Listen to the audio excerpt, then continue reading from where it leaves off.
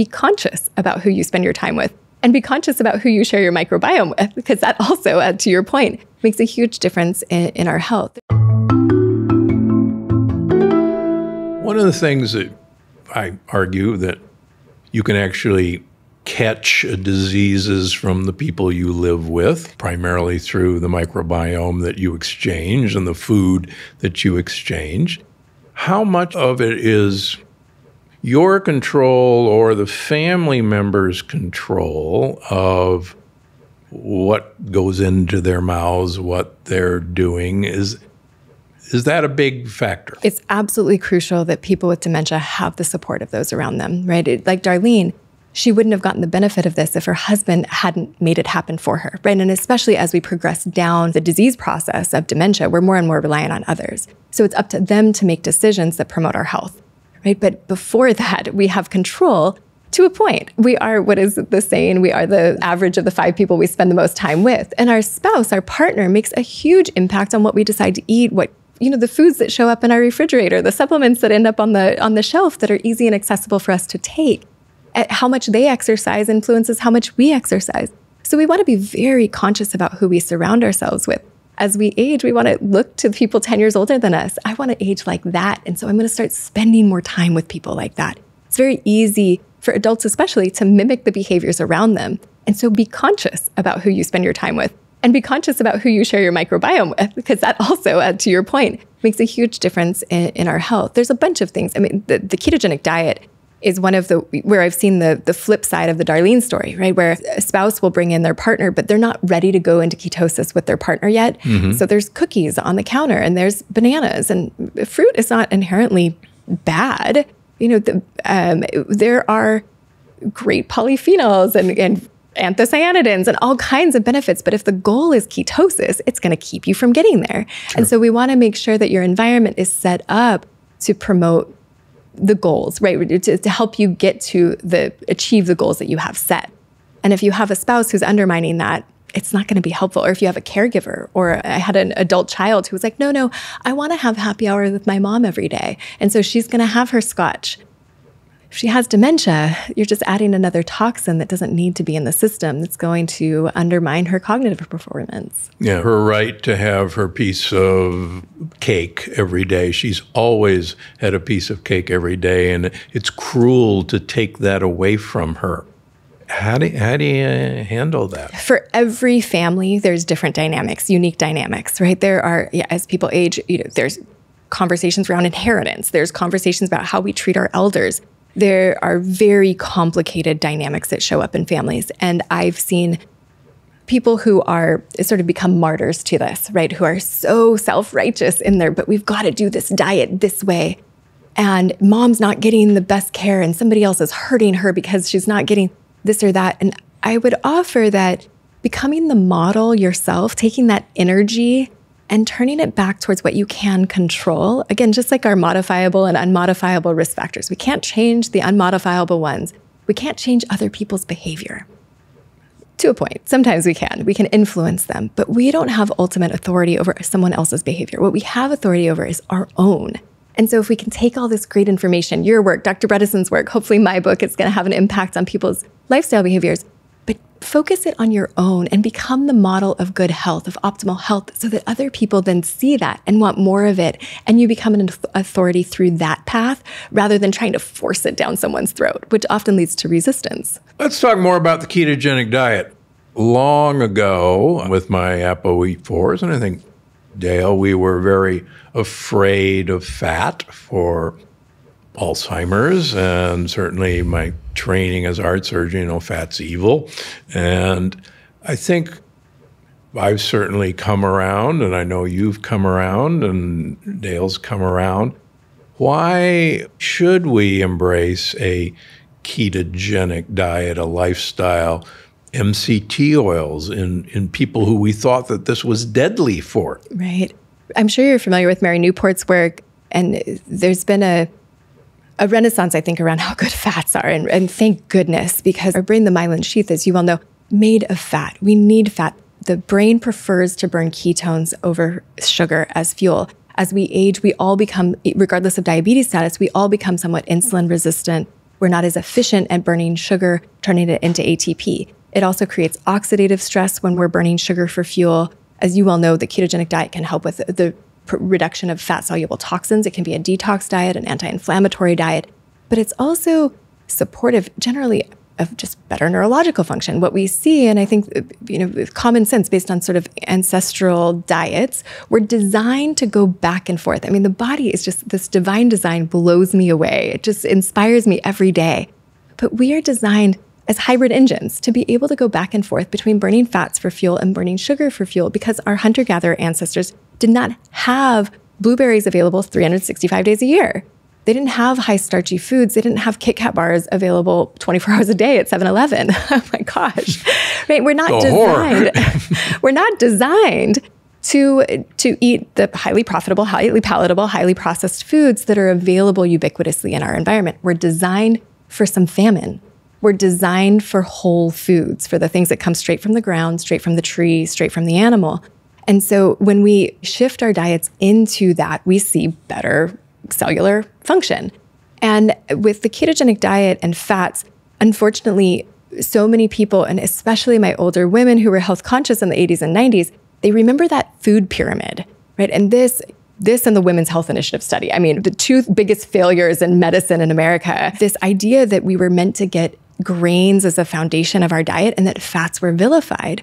Well, now when I suggest ketogenic diets to women, older women, I have to be really careful that I explain how good fats are, because what they hear is that sugar and carbs are bad. They reduce that, but they're still afraid of fats and they start being undernourished and losing too much weight. So I really have to emphasize, these fats are not terrible for you. They are actually good. They are a source of fuel. They are healthy. And particularly if you choose the right ones, right? We're not talking about a bacon and cheese diet. Oh, man. I know, sorry to disappoint everyone. But lots of olive oil, avocado, all of these, coconut oil. And I'd love to get your insights. Mary Newport, she suggests that coconut oil actually can be good for people with ApoE4/4. I've had patients where I've seen actually lipid profiles improve when they're consuming coconut oil. But I know that there's also a caution there with ApoE4/4 and the metabolism of saturated fats. With my patients, I like them to have MCT oil. For them, coconut oil, I see their small, dense particles really go up, and they oxidize their particles a lot more. So coconut oil, at least in my patients, is still off the list. However, I like particularly goat and sheep-based cheeses and yogurts, because about 30% of the fats in goat and sheep are actually MCTs, medium chain triglycerides. And I don't think it's a surprise that 4 out of the 5 blue zones are sheep and goat herders. And there's a huge amount of goat and sheep products in their diets. And it's kind of pushed under the table by my good friend Dan, but I don't think it's a shock that 4 out of the 5 blue zones are big-time sheep and goat eaters. And I'm so pragmatic. When it comes to the ketogenic diet, I want people to feel satisfied. I want it to be an accessible diet that they're able to do. And I think that adding some of that dairy, the sheep and goat dairy, the A2 dairy potentially, that makes it very satisfying, particularly when you're having those sugar cravings in the first few days. Right. How do you advise everybody, particularly, I guess, the caregivers, how do you get past these sugar cravings? Because it's very true. Your brain lies to you that your brain is starving for sugar, which it is, and because it can't utilize it. Right. And it says, oh my gosh, you've got to go find some sugar. And I hear it in my patients. I see it in my patients. How do you help? I get into ketosis 3-4 times a year, and I call them my donut days, because I haven't had a donut in 15 years. I'm a naturopath, right? I gave that up long ago. However, I can't stop thinking about donuts for about 24 hours when I'm going into ketosis. And it is exactly what you were just describing. It's this physiological addiction to sugar. And when that comes up, I recommend that patients, one, be prepared for it.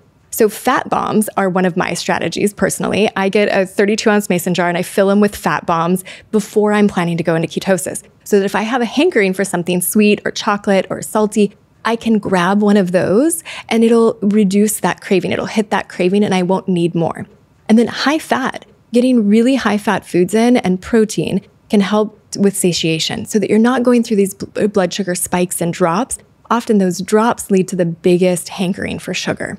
And so then also, just being prepared for it, I think gives us that reassurance that it's temporary. We're going to get through this. In 3 days, once I'm 72 hours into carb restriction, I'm going to get to the other side. Another good strategy is exogenous ketones, which often can taste, they're very sweet. I don't love the taste, but I will use them in those first few days to get my ketones up before my blood sugar has fallen. And that can help me get up over that hump as well. Okay. But you got to keep all the carbs out of the house. Oh, absolutely. I mean, and particularly for people with dementia, they're not going to remember that they can't have that apple. So they're going to have that sugar craving, walk through the kitchen, see an apple and grab it, let alone a cookie, Yeah. And so cleanse your kitchen is one of the things that we guide people to do. And I've had someone say, oh, I can't get rid of that bottle of soda. I paid for that. I bought that. It's toxic. Just get rid of it. Just throw it away. You do not need that. It does not serve anyone. And, I think there's a spectrum there. But cleansing the things from your house that are going to be tempting, especially those go-to easy quick foods, make sure you have an alternative. And in your pantry, you can even design your pantry so that what's at eye level is the quick but keto-friendly foods. What's below or above what you can see are those things that you maybe want to hide from yourself for a few weeks or a few months. Yeah, because a lot of my patients say, oh, gee, I paid good money for this stuff. I don't want to waste it. And I go, look, just give it to somebody you don't like. I'm sure you've got several neighbors that you want to poison. And they say, oh, that's a great idea. Okay. All right. Last but not least, because this comes up all the time with my patients, what the heck is a cognoscopy? Is somebody going to put an instrument into my brain and look around or up my nose? So I love Dr. Bredesen for so many reasons, but one of them is because he's created these great visuals, right? That really stick with us, that have an emotional impact. He's got many of them, but the cognoscopy is one of them. And it hits home because the cognoscopy, it's uncomfortable, right? But it's a way to prevent a very serious disease. It's a way to catch it early, the risk factors, polyps that can lead to colon cancer over time. And you do it around the time that you're 50 to prevent the risk of disease. And his point is, if we can look for the risk factors for cognitive decline in our 40s and 50s, then we can reduce our risk of developing disease as we age. And so a cognoscopy is essentially systematically going through the medical workup to look at toxins, infections, nutrient deficiencies or imbalances, excess or deficiencies, to look at stressors. What is our cortisol doing? To look at sleep. Do we have sleep apnea? Are we getting enough sleep?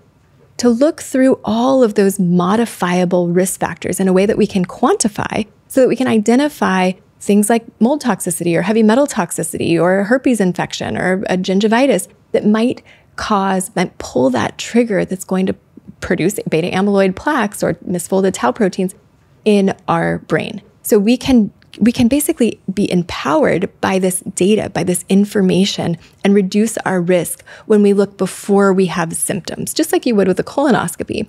Now, to kind of add some icing to the cake, you'd ask, are they going to put a probe in my nose or up in my brain? No, but we can do imaging. And now we can look at things like p-tau217, p-tau181, our amyloid ratios. We can look at some of these tests that give us an indication of, are these changes already happening in our brain?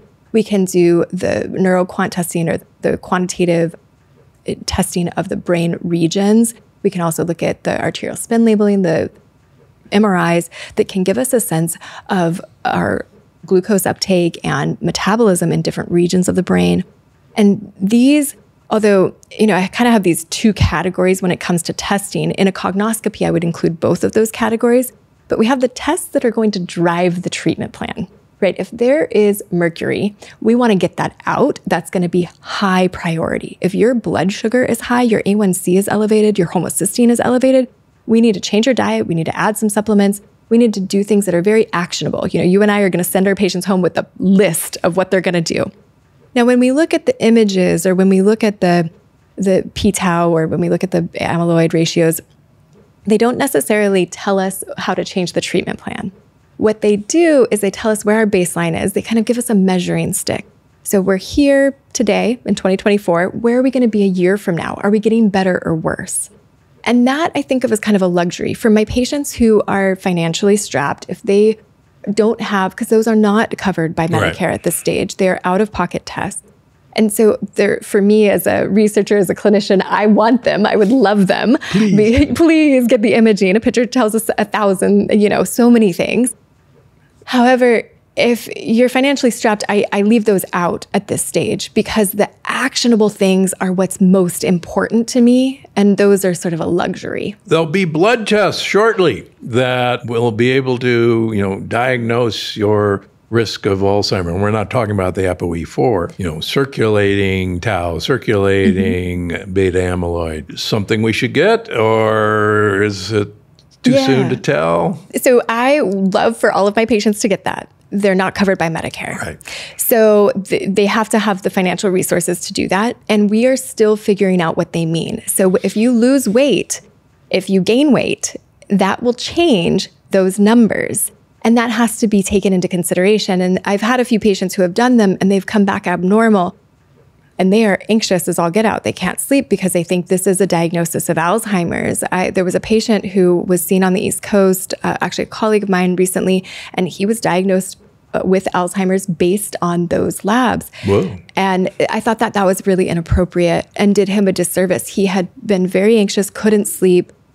He was trying to figure out how he's going to live the rest of his life and what to, he was basically putting his affairs in order. Right. And I think that was detrimental. I think that the stress actually had a poor impact on his health, the lack of sleep.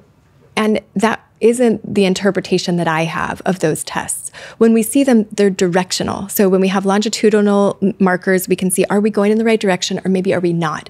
But any one in and of themselves, it can go up or down. The amyloid ratios can go up or down if you get COVID or a cold or a flu. Right. They can go up or down if you lose weight or gain weight. And many people on our protocols are going to change their body composition. And so I think we need to take those markers with a grain of salt at this stage. And I hope I have the privilege of running them on people who are well-researched enough to get me the experience so that I can help other people interpret them over time. And that we'll all learn together to make those useful tests. But right now, I think it depends on the person. Yeah, no, I think I hopefully, or like you, I learn from every one of my patients. Absolutely. In fact, I dedicated one of my books just to thank them for letting me learn from them. Yeah. And the more of these we can get people to get, it's very helpful. It's such a privilege. In fact, just throw this out. You talked about mold. I have 2 patients in LA who are renting a house. And they're very conscientious about all these factors. And we got mycotoxin tests on them, and they both came really high for black mold. And they brought in 2 companies, and they couldn't find any black mold in the house. And I said, that must have been the house you were living in before. Okay. So 6 months pass. And we retested them. They're still in this rental house. And the husband's, his have dropped almost out of the red. Dramatic drop. He's kind of in the yellow. She hasn't changed one iota. And I go, and I saw him before I talked to him. I said, well, that's interesting. So we Zoomed, and I said, this is really weird. Do you guys sleep in separate bedrooms? What's going on? And he says, I've been on the road a lot the last few months, and I really haven't been home. And she said, and I haven't traveled at all. I've been home. I said, wow, this is great information. Your house is killing you. He's getting out. And now, you need to take this to your landlord. You now have proof that, you're in a sick house, and this is killing you. But yeah, we learned, wow, how come you didn't change and he changed? I've been traveling. It's fascinating. I've had similar experience with the mold testing. Somebody will swear up and down, there's no mold in my house. There's no mold in my house. It's through the roof. And I'm going, there's something. And sure enough, this gentleman, I knew there was mold somewhere. He was denying it. And the ceiling above his bed dropped on him in the middle of the night one night. It was literally crumbling right above his bed from rain that had gotten in through a roof leak that nobody knew about. And I think the takeaway for everybody is that this is not a death sentence, and we don't want to just mark time by parking somebody somewhere. There are active things that you can do. I actually write about it in my upcoming book, The Gut-Brain Paradox, that you can change these things. It's exciting. It's exciting. Thank you for doing the work you do. It's time for our audience question. And this one comes from Wager Lee on YouTube. They want to know, I heard on the news that the shingles vaccine dramatically reduces the chance of getting Alzheimer's. Should I get the vaccine? Well, what say you, Dr. Sandison? So we know that the herpes simplex viruses are associated with risk of Alzheimer's. We know that they trigger amyloid plaque production, and we've seen this in epidemiological studies. Those who are treated aggressively for herpes have less risk of Alzheimer's compared to those who are not. Now, the shingles vaccine is also part of the herpes virus family. This is a neurological virus. It's in the nervous system. And it makes a lot of sense to me that if you don't have a shingles outbreak, if you can prevent that through a vaccine, that you're going to have a lower risk of developing Alzheimer's. And so I do recommend that there's two different shingles vaccines, and it's the newer one, the Shingrix one, that is the one that has the most reduction of risk. Interestingly, the reduction of risk and the delay of dementia that's associated with that vaccine is the same as the amyloid monoclonal antibody therapy. So it's on par in terms of outcomes with that. So you're not getting an improvement in cognitive function if you have dementia with this vaccine, but you are getting a reduction of the risk of developing dementia. And I think that's worthwhile to take advantage of as we age. I have seen in my clinical practice, it's a two-part vaccine, so you need to get two of them to be protected. And I have seen in my clinical practice that I've had a handful of patients who end up getting shingles after the first one. And so that's just a curiosity to me. I don't know if there's an increased risk, but it's something that I've seen clinically. But I've also seen patients with shingles, and that is torturous. It is so painful. It interrupts sleep. It's very, very stressful to be in that kind of chronic pain. I've seen people end up addicted to gabapentin afterwards and addicted to pain medication. And so avoiding shingles, I think, is a worthwhile endeavor, especially as we age. More amazing episodes just like this one. Watch now. People who eat curry at least once a week have a 90% reduction in Alzheimer's compared to people who don't eat curry.